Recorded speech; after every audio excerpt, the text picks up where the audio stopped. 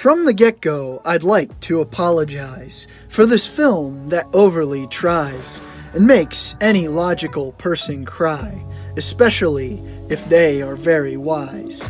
All you hear is yelling and whining as two sociopaths come out pining. If this is love, it needs more than refining. Two emotional terrorists in need of confining. An up-and-coming filmmaker with lots of ego. Oh God, they're fighting again? Here we go. For this film is painfully slow. I'd really rather bang my elbow.